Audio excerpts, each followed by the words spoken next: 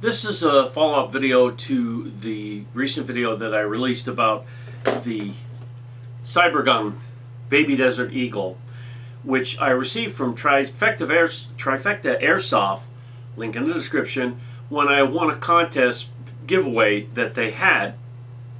I did give this to my teammate Kevin, and he used it at a recent game. Really loved the way it shot, the range, and he got quite a few kills with it for the day. The only two negative things he said about this is he has another pistol that has a mag holder on it, and it has, that he created, like the easy low-tech engineering, and he has had a lanyard on it. This one doesn't have a lanyard on, didn't have a lanyard on it, and it didn't have a mag holder on it. He's found that, like, when he's running across the field, sometimes the pistol fall out. You feel the pistol dragging behind him, or if he's crawling, he's a sniper, he's crawling through the brush, and sometimes the pistol will come out of the holster, and he feels it tugging, and he knows he lost his pistol.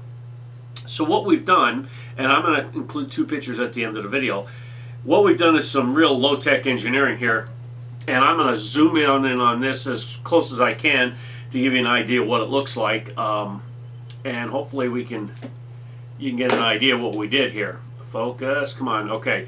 Now, as you can see, this is a piece of just some stretchy material. It's an old strap from a One Tigress mask.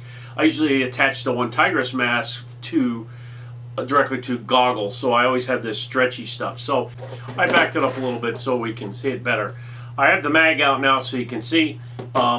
What I have is a piece of, like I was saying, a stretchy piece of material across here that's just taped on. The other thing that I've done is I've added this lanyard mount. It's a real steel mount for a swivel, and I'm going to zoom on this so you can get a better idea what it looks like.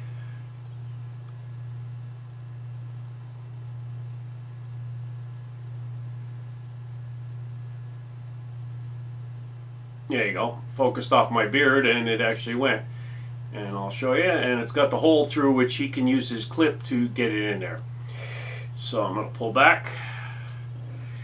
So what you basically do to put the mag in, which one guy said to me, boy, that really slows down your mag changes. Well, as a sniper, you're not going to be dumping mag after mag on somebody. If you're shooting that much with your pistol, you're in problems as a sniper. So what you do is you just pull this off to around the back like so. You insert your mag, which right there, put the Velcro back or the stretchy back over. Then when you hit the mag, if you happen to accidentally hit it in the gun, it's not coming out. And if it does come down a little bit, put it right back in and it's good to go. This has a very tight mag to start with. Without this on here, if you press the button, you have to give it a little to get it out. So you're not going to really lose it, but just in the field, if that button is pressed and you're bouncing around, it might, see now it has come down a little bit. Alright, just a little bit, that you just press it back and it's in place. But it would take a lot to get it to move down maybe that much. But still, bang in, you're back in again. So he wasn't losing the mag. It's a little tight in there, so I don't really think he was going to lose it. So that's the follow-up on this. The pistol works like a champ. Like I said, pictures at the end of the two sections that I've done up. Big thanks to Trifecta Airsoft for sending this out to him, and he's going to be using it off and on for the rest of the winter. You guys have a good day, okay?